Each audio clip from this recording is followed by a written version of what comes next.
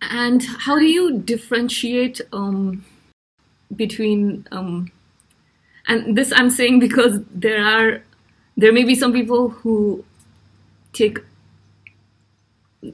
I want to apply discernment to this process, because some people may say that they can offer Shaktipat and they can awaken these things in you. But how do you tell if that person is really is Kundalini awakened, or what they are saying is just from the books?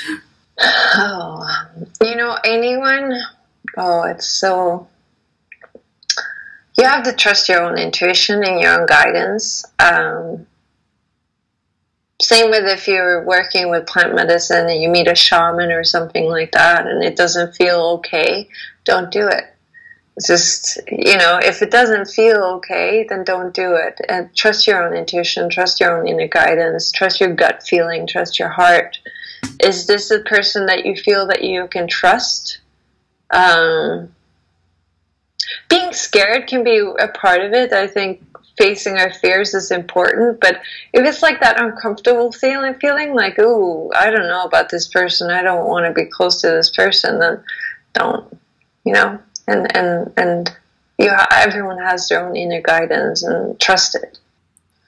Because sometimes it can be confusing when the person is saying really good information, and that could be from some books or someone else who has had the experience.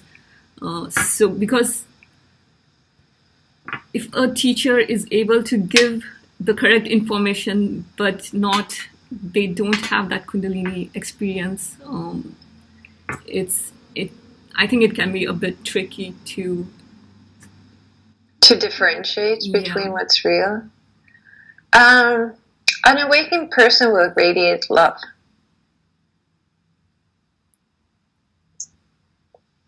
If you feel love from them and you feel that you feel comfortable around them, then trust that. But I don't know. I don't know about Shaktipats.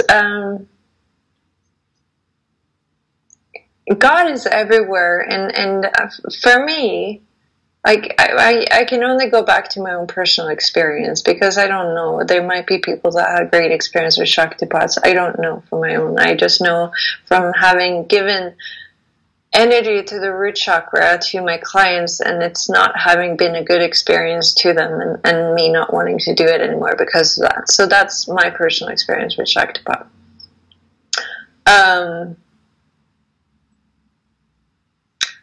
God is everywhere, and God is within us all. And so I believe that I had my awakening because I wanted to know what God is. I wanted to know God. And I prayed to know God, and I found God.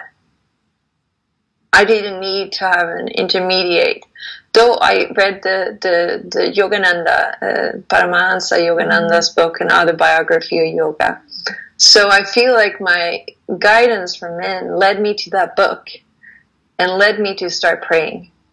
And, there are many teachers along the way, but I find that they all point me back to my own inner guidance. Right? So I think there's the danger is going to like, oh, this person knows more than me. This person, I need to ask everything, The answer is always within. And it's within us all. It's even if you don't know Kundalini, you still have it within you.